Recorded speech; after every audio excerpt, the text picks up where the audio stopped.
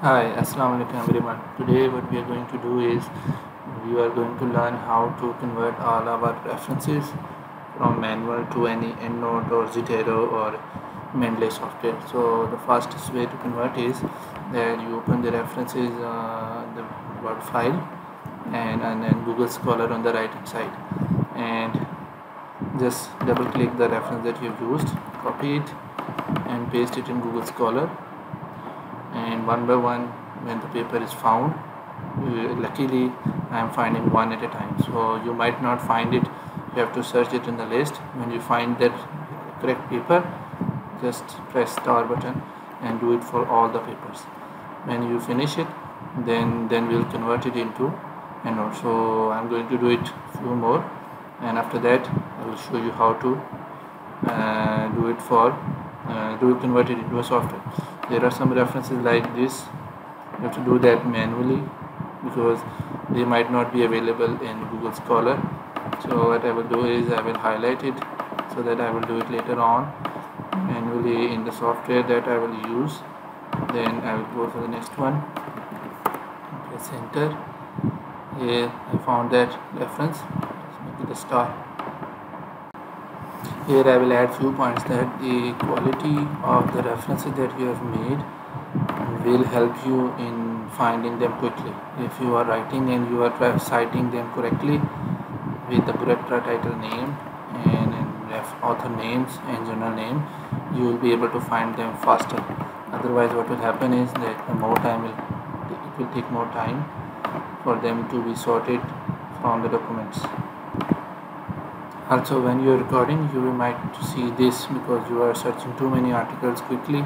So Google Scholar will ask if you are a robot or not. So when you press it, it will be cleared and it will ask some question. You can see where are the traffic lights. So I verified it and the output will appear again.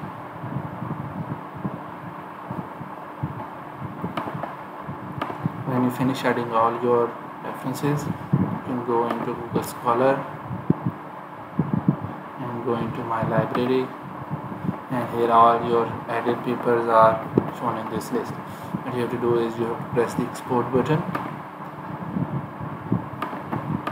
press all, and you press the export button and convert it into Endnote format, FMAN or BibTeX. So even if you convert it to Endnote, and it will show you a file and it's downloaded here. Okay, so this way you have cited. What you can do is I will show you how to add it into Zotero. So I will open the Zotero, and in that I will go there and import, and next I will go in downloads and click the citations and place into a new collection. So I will take it up so that it will make a new folder, and when I do it, it will import the references, and it is imported 10 items. So what you have to do is you have to go back and go to page number 2 and similarly download all the pages one by one.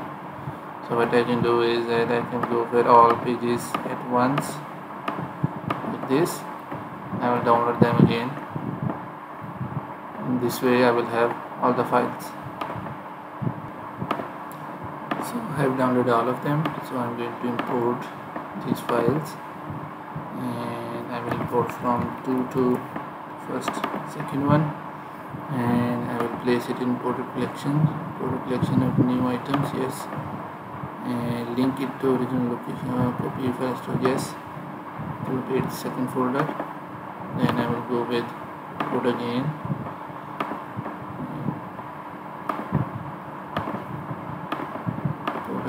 and then I will select the third one.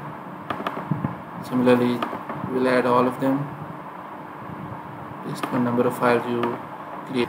The method that I used here is actually useful for all softwares, but for the case of Zotero, what you can do is that it can also add the references which were not there. Like I can open this statistical world energy file on website, I can find this. Yes, this is the page. What I can do is, once you find it, you can, I have added a plugin of Zotero connector.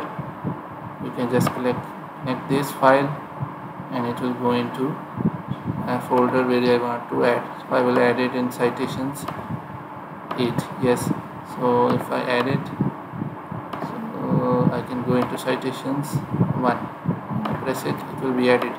So this way I can add the non-article references, but this function is not commonly available in other softwares, even if there are, but I am not aware of. So I will open world development indicators so that I can add the website or blogs like this, newspaper article, website, blogs. So I will open the website, and I will, when the website is open, what you can do is you can go there, connector, and add it in one, press done. So if you go in the Endnote, you will notice that two websites are there, so you can open them and their reference is shown here.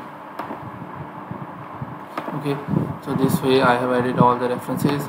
What we can do is we can cut all of them,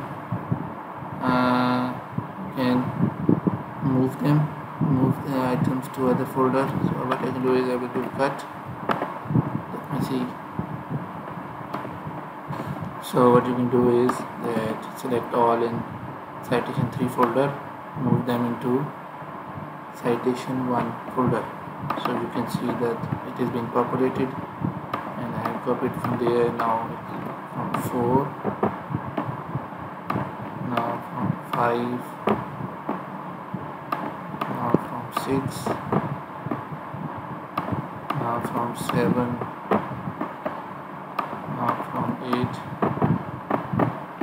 This way all the citation are moved to citation 1. What now you have to do is, in your document you have to replace the citations one by one. So I will go to the top and I will see if I can find, yes, so this is one reference. So what I can do is come here and go in Zotero and find this reference. So it will ask to do in APA 7, okay, and there will be a dialog box to write Thomas. So it will show Thomas and resume. So try to put it at the side so that you can see it's this one, okay, and when you press it enter, citation will come and you can remove the other this way. And let me show you where there are more than one, like here.